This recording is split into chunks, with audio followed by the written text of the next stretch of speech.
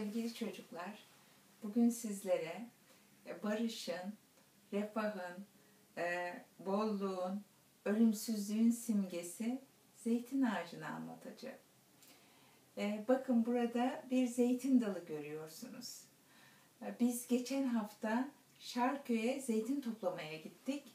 O dalı buradan sizlere getirdim. Bakın üzerinde boncuk gibi zeytinler var. Bu zeytin ağaçlarını babam ekti, onlara baktı. Onları yazın yağmur yağmadığı zaman suladı, altlarını sürdü, gübre ekti, altlarına gübre attı. Böylece büyüdüler ve şu anda zeytin veriyorlar. Bakın buraya zeytinlerden yapılan ürünleri de getirdim. Zeytin toplaması çok zevkli, tam sonbaharda. Havalar güzel, doğa da çok güzel. Zeytin ağaçlarının altına büyük brandalar geriyoruz. Ondan sonra bir tarakla böyle zeytini tarayarak hiç incitmeden zeytinleri tarıyoruz.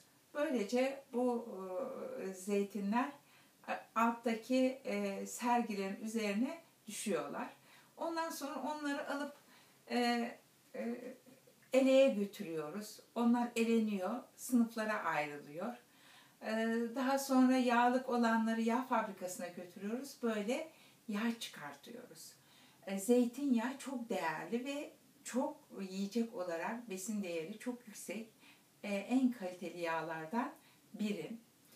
Sonra altına düşen zeytinleri topluyoruz. Onlardan da böyle zeytinyağı sabunu çıkartıyoruz. Sonra zeytinlerin bir kısmından da zeytin kuruyoruz. Biliyorsunuz kahvaltımızın olmazsa olmazı zeytinler. Kurduğumuz zeytinlerden oluyor. Bu kurulan zeytinlerde vitamin açısından çok zengin. A, D, E, K vitamini var. Ayrıca kalsiyum bakımından da zengin. Besin değeri çok yüksek. Ayrıca yaprakları da zeytinin çok değerli. Şu anda bu yaprakları araştırıyorlar. Bağışıklık sistemini güçlendiren, virüslere, bakterilere karşı ilaç gibi çayları yapılıyor. Ayrıca cilde ve mantar hastalıklarına iyi geldiği söyleniyor. Yani her şeyle çok değerli bir bitki. Zeytin ağacı uzun yaşayan bir ağaç. O yüzden adına ölümsüz ağaç deniliyor. 2000 yıl yaşayan zeytin ağaçları var. Manisa'da 1650 yıl yaşamış bir zeytin ağacı var. Düşünün, Osmanlı İmparatorluğu'nun kurulmasından 350 yıl daha önce ekilmiş. O yüzden çok uzun süre yaşadığı için ölümsüz ağaç denilmiş. 300-400 yıl ortalama ömrü var zeytin ağaçlarının. Bir defa ekildikten sonra uzun yıllar ürün veren bir ağaç.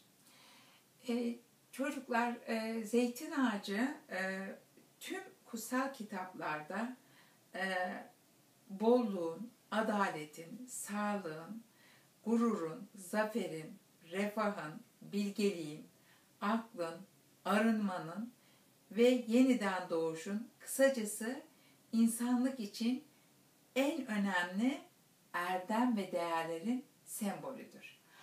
Ayrıca zeytin ağacı hakkında birçok efsane vardır. Bu efsanelerden birini ben size buradan okumak istiyorum.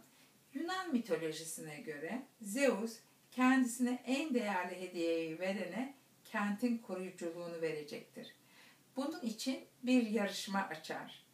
Denizlerin tanrısı Poseidon, Zeus'a uzak diyarlara dahi uçarak gidebilen ve savaşta yenilmeyecek bir at armağan eder.